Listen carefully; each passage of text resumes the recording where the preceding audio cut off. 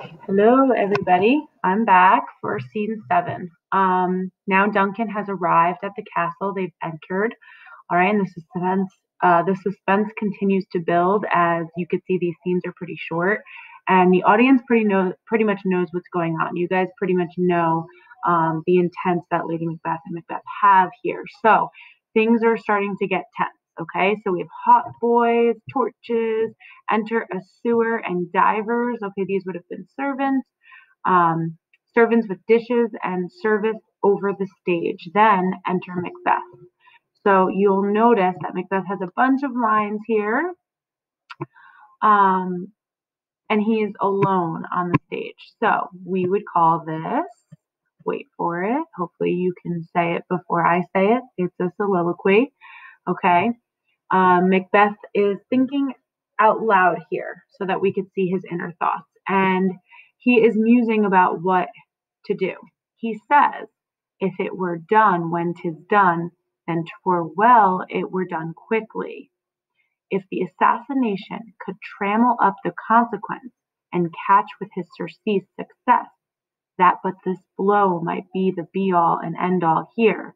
But here upon this bank and shoal of time, we'd jump the life to come. So I'm going to stop here. I can't see line 7.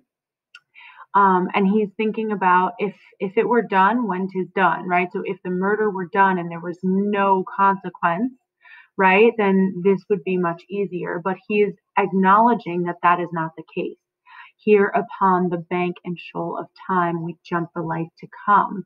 He continues to say, but in these cases, we still have judgment here, that we but teach bloody instruction, which, being taught, return to plague the inventor. He's acknowledging that there's such thing as a guilty conscience, and so he knows that if he goes through with this, that will be one of the consequences. It's important to recognize this here and now before we see what occurs later in the play. I'm going to continue at line 10. So this even-handed justice commends the ingredients of our poisoned chalice to our own lips. He is here in double trust. First, as I am his kinsman and his subject. Kinsman, let me see if I can try to edit this. How cool is that? So kinsman, meaning family, right? They're cousins, okay? And his subject, strong both against the deed. Then as his host, right? He's going to be hosting him in his castle, who should against his murderer shut the door, not bear the knife myself. Besides, this Duncan hath borne his faculties so meek, and hath been so clear in his great office, that his virtues will plead like angels, trumpet-tongued against the deep damnation of his taking off. So, besides, he says, this Duncan hath borne his faculties so meek, okay, and has such a clear office. In other words, he's such a good king that his virtues will plead like angels. A lot of people will be sad at his death. Okay, so again, he's further thinking about what might be the consequences of Duncan's murder. And pity, like a naked newborn babe. Ooh, it won't let me scroll. Sorry, I didn't mean to do that. And pity, like a naked newborn babe, striding the blast, or heaven's cherubed horse upon the sightless couriers of the air, shall blow the horrid deed in every eye, that tears shall drown the wind, right? So he is acknowledging that so many people will cry because of Duncan's murder, that, this is hyperbolic here, obviously. It will not drown the wind, but he's exaggerating the extent that Duncan's death would have on the society, on the community. I have no spur to prick the sides of my intent, but only, oh my gosh, I have to circle this like times 1,000. He has no spur. So those of you that have ever ridden a horse, you know there's spurs on the back of your cowboy boots, if you will, that if you kick the horse, it will make him go. So he says here, I have no spur to prick the sides of my intent, but only vaulting ambition, which overleaps itself and falls on the other.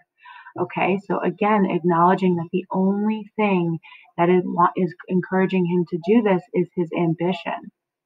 Okay, now enter Lady Macbeth. We'll see if that's the only thing pushing him to do this. His wife is now going to enter the room. How now? What news? He says to his wife. He has almost supped. Why have you left the chamber? Macbeth responds, Hath he asked for me? Know you not he has, she says. We will proceed no further in this business. He hath honored me of late, and I have brought golden opinions from all sorts of people, which would be worn now in their newest gloss, not cast aside so soon. So what is he saying here to his wife? Right? He's telling his wife, after we just saw this long thought process that Macbeth is pondering, he's saying that I don't want to do this.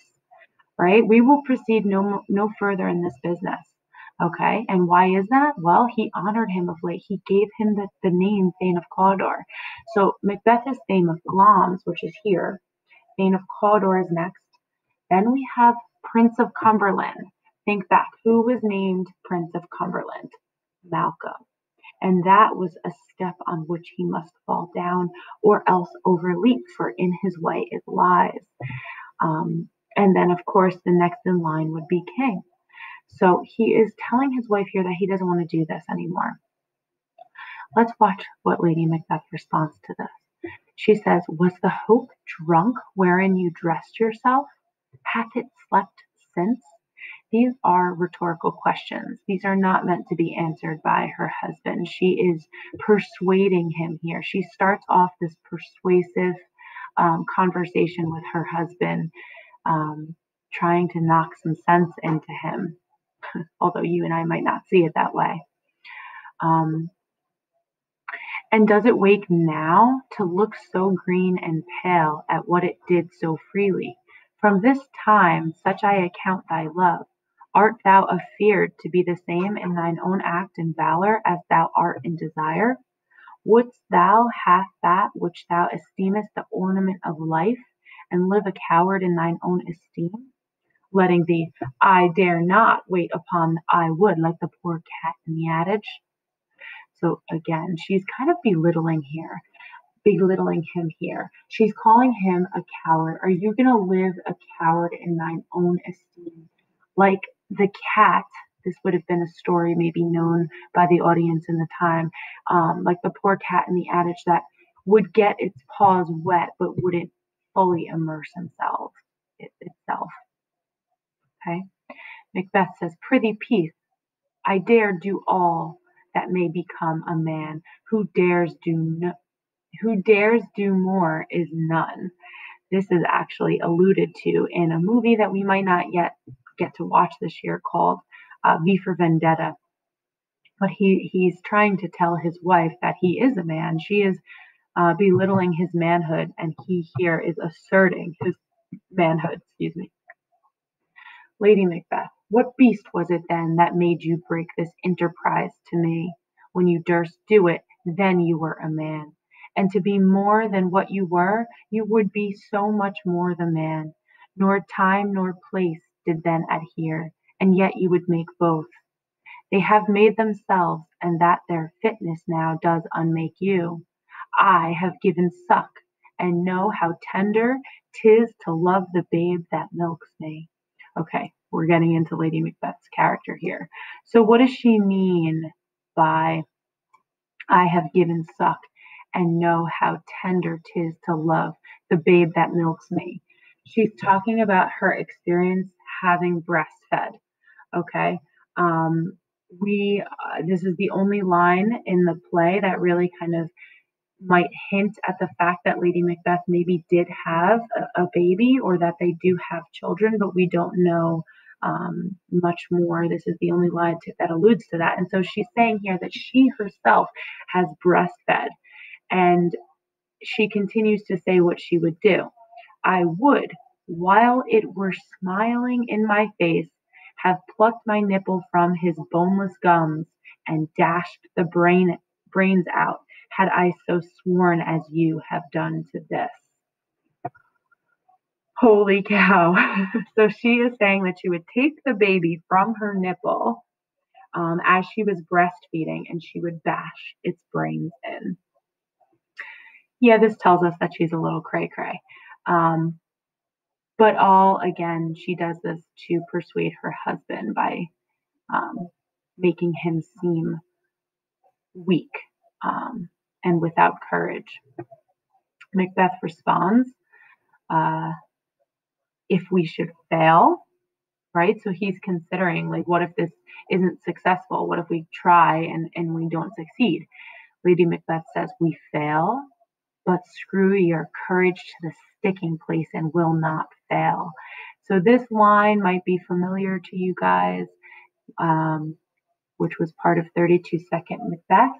It's a very famous line by Lady Macbeth, and she says basically to her husband that you have to be courageous, right? Screw your courage to the sticking place and we won't fail. Okay, it's all up here.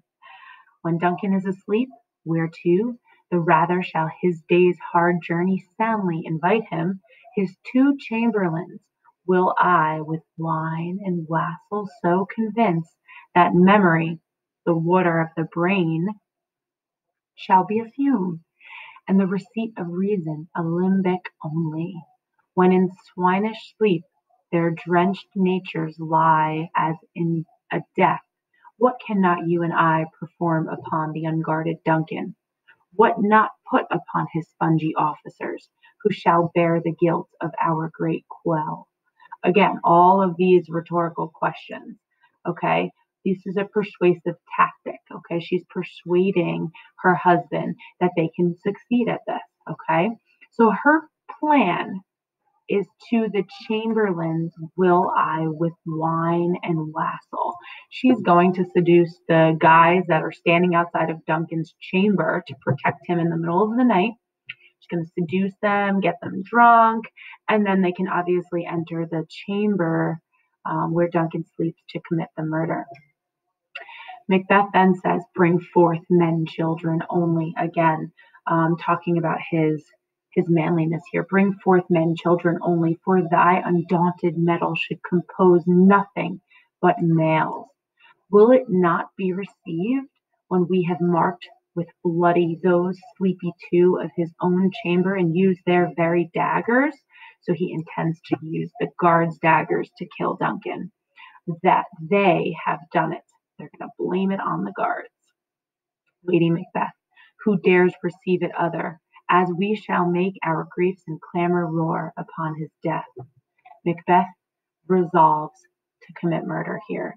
I am settled and bend up each corporal agent to this terrible feat. Corporal meaning all the parts of his physical body, right, are now committed to committing this murder. Committed to committing. A little bit repetitive there. Come here, Zen. Okay, so I am settled and bend up each corporal agent to this terrible feat. Away and mock the time with fairest show. False face must hide what the false heart doth know. There is more evidence of the theme appearance versus reality. All right, and that is the end of Act 1, which typically is the exposition. So now everything is set in place. We know the characters, we know the plot, and in Act 2, we will see the rising action. So much more suspense to come. All right, signing off, everybody. Bye. Say bye, Lenny. Bye.